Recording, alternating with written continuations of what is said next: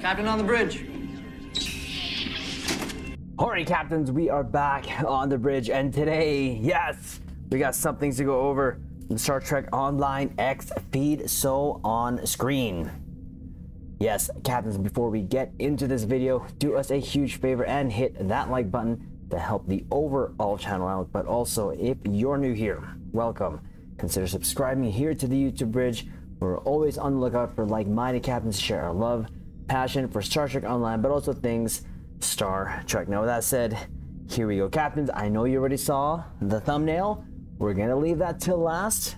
Firstly, though, we'll go over what is on the X feed, the new blogs there, drop the 2 ECs, and then at the end, give our conclusion. So, first up, earn additional fleet and reputation marks in-game on all platforms this weekend. So as of the drop of this video, this already started.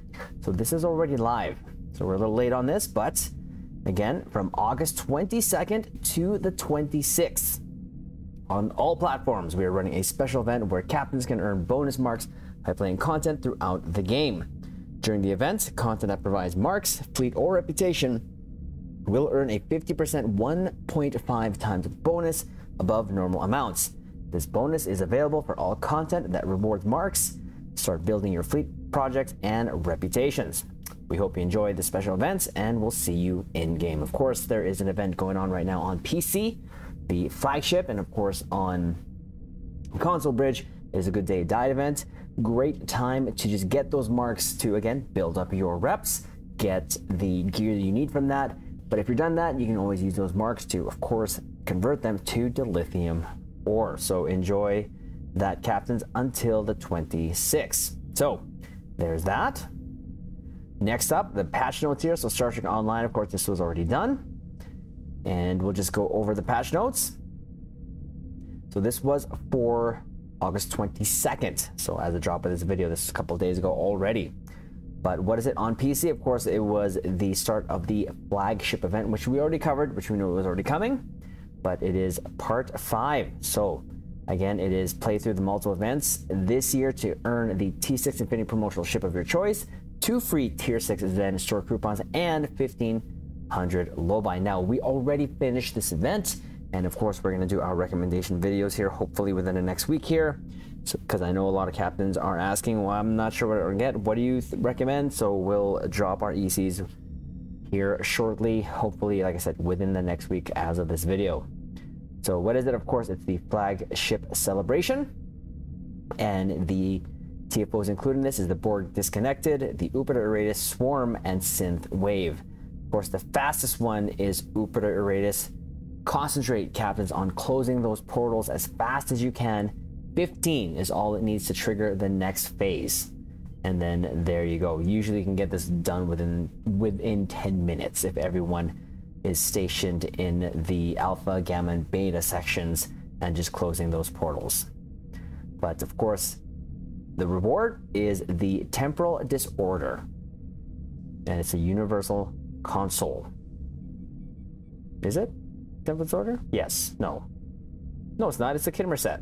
That's from the old that is from the old A Good Day to Die event. I think they just forgot that there, because it is the Kittimer set here. The Kittimer Defender space set is the reward. So you just need 14 days of progress, and it comes with the Alliance Regenerative Shield Array, Alliance Hyper Impulse Engine, and Alliance Deflector Array. We already did a video on that. We'll link that in the description below there.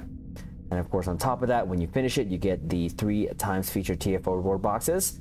Of course, a single character reward. Each gives 1 specialization point or enhanced universal tech upgrade. And of course, a 25k dilithium ore for the single character. So if you want to use this on an alt, go ahead and go on that alt or tune your main, whatever, open it on that so that you can get that deal on that character.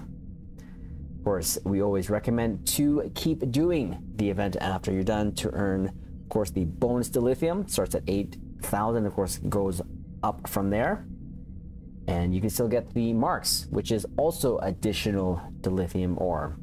We don't recommend the Zen buyout option, but it is there for you. And of course, there is that second chance if you so need that in my cap. So again, that is the flagship celebration event. We already did that.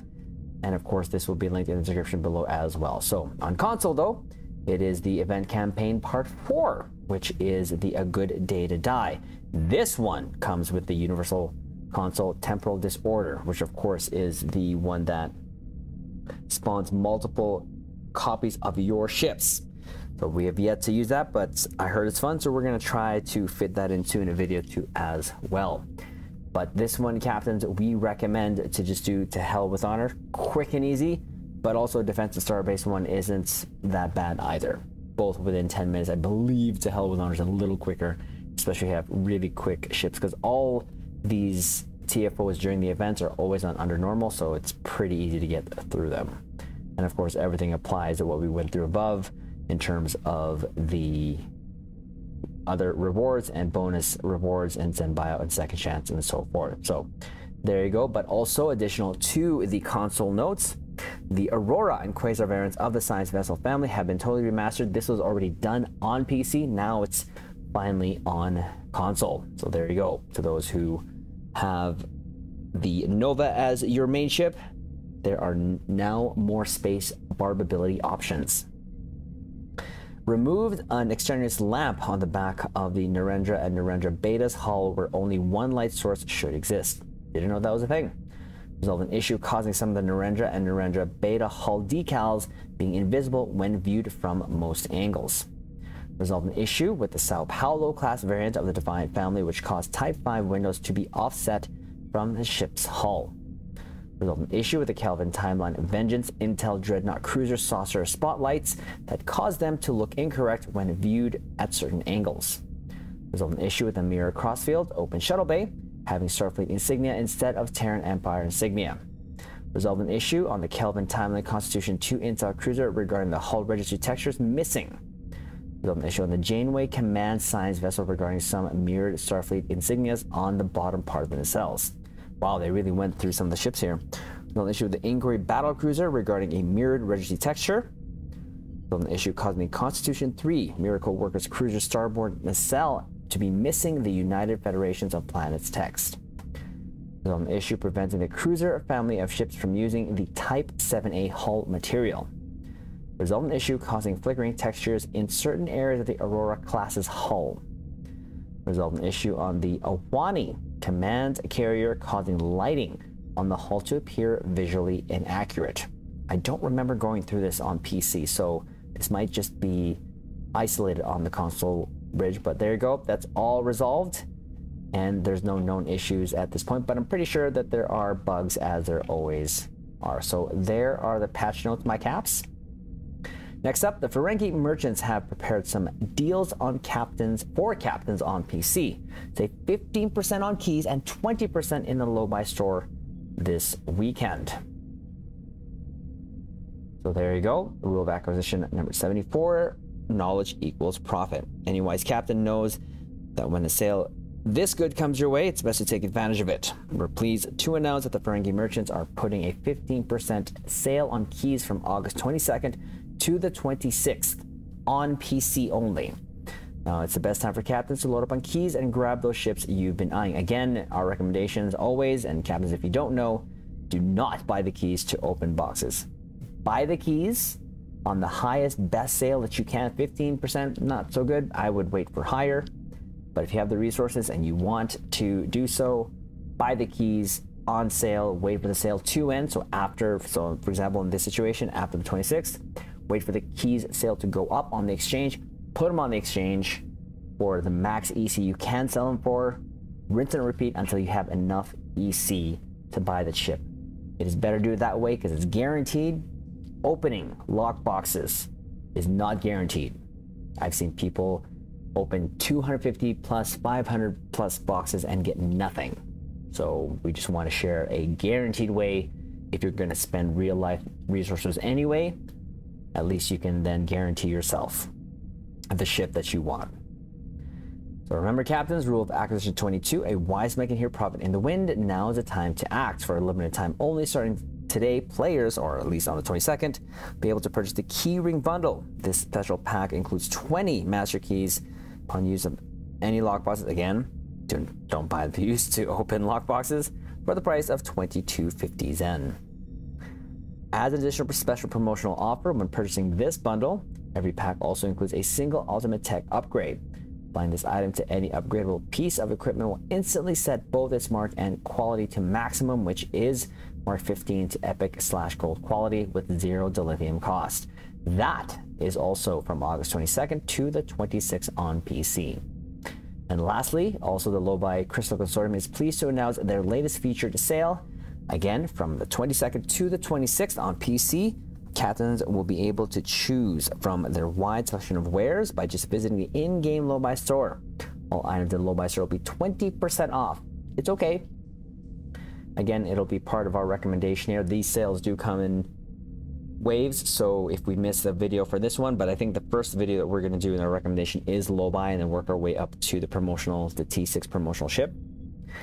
But it is 20% off for the entire sale. Now's the best time to take command of the Kelvin and Timeline Intel Dreadnought Cruiser, or get your hands on the Boolean Heavy Assault Cannon, or fly the stars in a Vodwar Astika Heavy Battle Cruiser, and of course enjoy Captain. So that is now already live, and of course until the 26th. Next up here, so with today's launch of the Heritage Ship Bundle on the console bridge, so this Xbox and PlayStation, of course this is live now, ships in the Zen store will be 20% off at limited time. Again, not the best. I'd rather recommend waiting for 20%, 35%, maybe even higher. Hopefully we get higher sales back like we did in the past.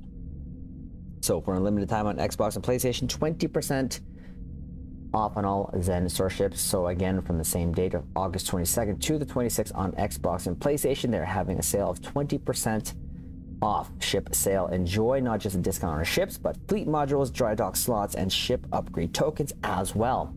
Have you been eyeing a new ship or ship bundle in the C store? Now is the time to grab the ship you've always dreamt of commanding. There are higher sales, 30-35%, but captains, if you can't wait, if you've been saving and you have the resources, well, there you go. Of course, it includes all ships and dry dock slots in the C store, 20% off. This includes bundles which are comprised only of ships. This does not include bundles that have other items in them. The ship upgrade token bundle, and fleet modules are all 20% off as well. So there is that. So that is all the latest from the X feed. Now, of course, captains, you already saw the famous thumbnail that we use always with Boimler pointing at the view screen of a new ship incoming, and this I found on Stowe Reddit. Now, this was indeed a surprise, so all credit goes to Bazaar MCW. Now, they saw this on the console bridge, and I just confirmed this before recording this video. We did go to the actual acquiring of ships there in ESD, and we saw this, and look at that. It's the LAMARR variant, which is a ship from Star Trek Prodigy. Now, we're just going to go to this screen here from Memory Alpha. The LAMARR class was a type of Federation ship operated by Starfleet as a science vessel during the late 24th century. So this was meant to be Voyager A. So this is the next ship in line. Now, here, the spoiler, of course, this was actually at the very end of the selection screen of all the skins.